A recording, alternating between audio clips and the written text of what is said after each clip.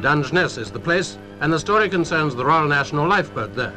They call it the family boat because the two families, the Tart family and the Euler family, wives as well as husbands, play a principal part in operating the station.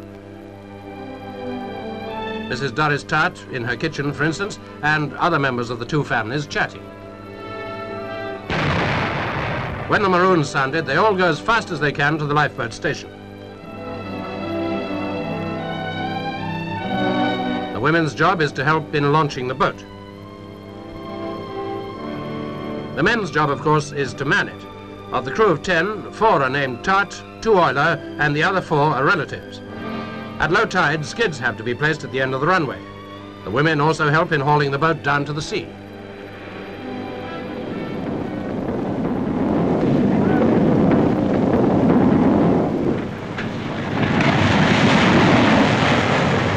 They're all doing most valuable work, and that goes for every national lifeboat round the coasts of Britain.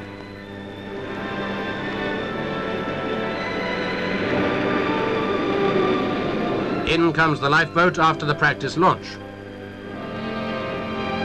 Once on the runway, she's winched up to the station again. Winch her down, winch her up.